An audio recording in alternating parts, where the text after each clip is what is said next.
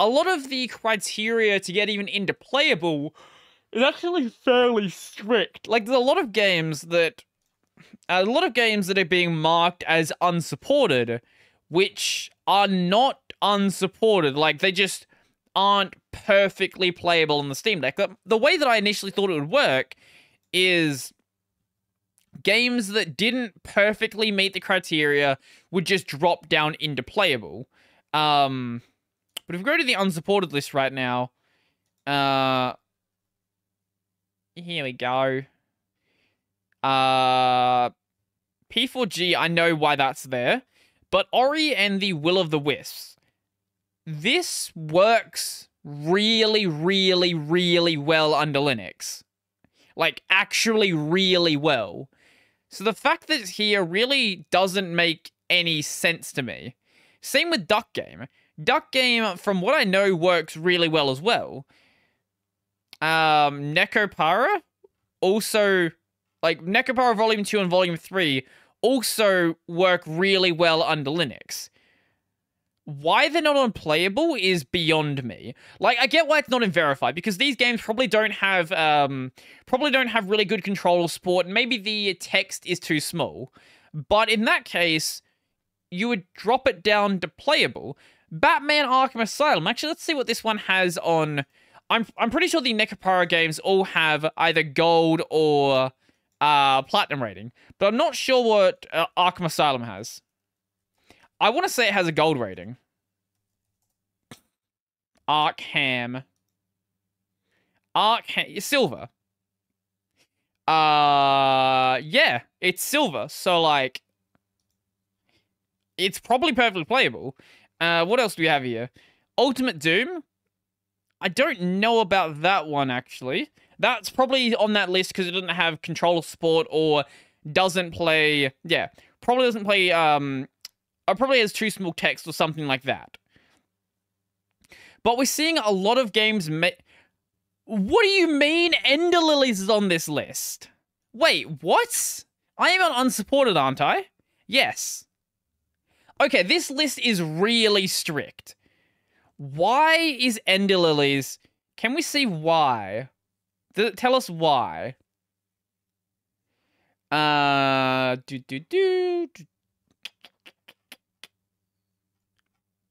don't know where it would tell us. I've played through all of Ender Lilies. This game, I'm pretty sure, has a platinum rating over on ProtonDB. Yeah, it's platinum. I don't know why this isn't marked as playable. See, this is what I'm meaning. There is a lot of games making their way onto the unsupported list which are not unsupported whatsoever. Like, literally at all. TIS 100 also works really well on Linux. That one might have an input problem, though, so I can understand that one. What else do we have? Pavlov VR, it's a VR game, so it makes sense. Sleeping Dogs? Sleeping Dogs. Okay, that one makes sense. I haven't, it's got a bronze. Halo MCC, I know why this one's here. That one's there because of the anti-cheat problem. Dead Space 2. Dead Space 2 has a gold. Once again, another game that should be marked as playable. I kind of wish they said why a game didn't get marked as playable, because many of these games should be. DBZ Kakarot. Dragon Ball Z. Kakarot. Platinum. What are we even talking about with this list? Final Fantasy 9. Let's have a look. Final Fantasy IX. Gold. I know that Neptunia V2 has a, I think it's at least a silver. Last time I checked. It may have gone up. Neptunia V2. Silver. Okay. And I haven't played that under Linux yet, but from my understanding, it should play perfectly fine. Maybe that one makes sense why it's under unsupported though. And there's just so many on here.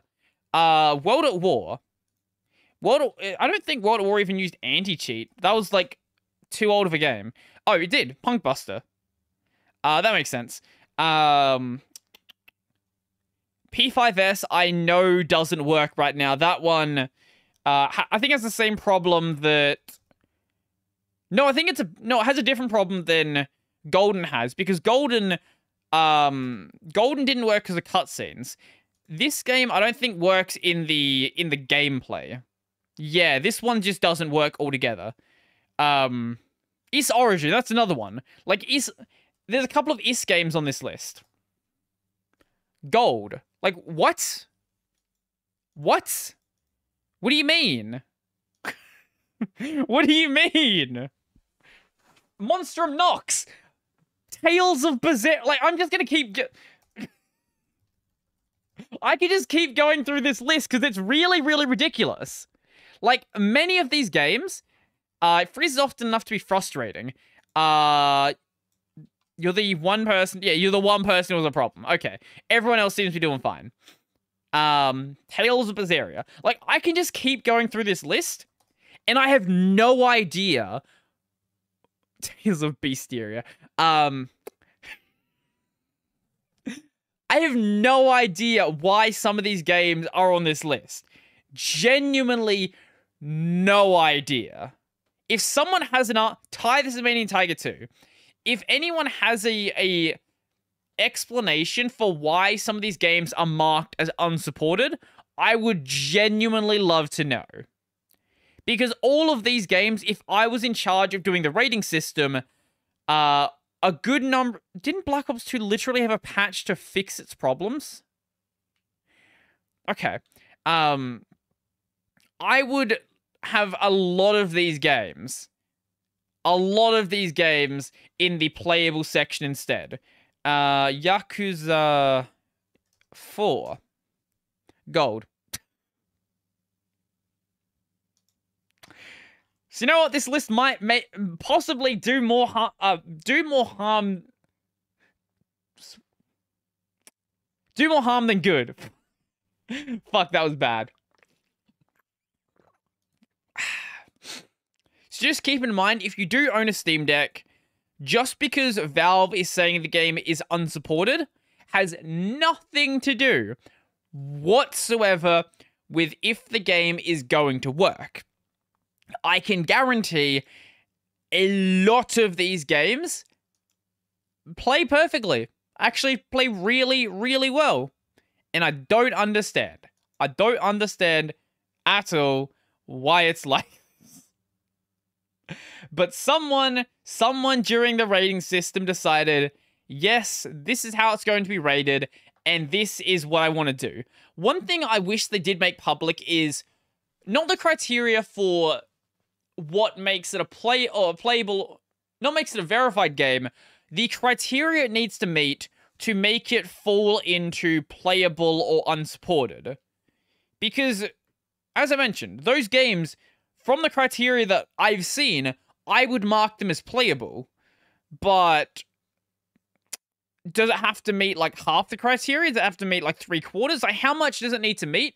And how much are the different criteria weighted? Like, is smaller text weighted more than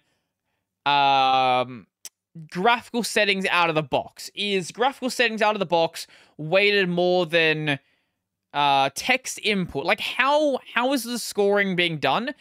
Or is it just entirely arbitrary and based on whoever is doing the testing at the time? Because right now, that's the way it seems to be. It seems to be just completely random, and just whatever happens basically happens.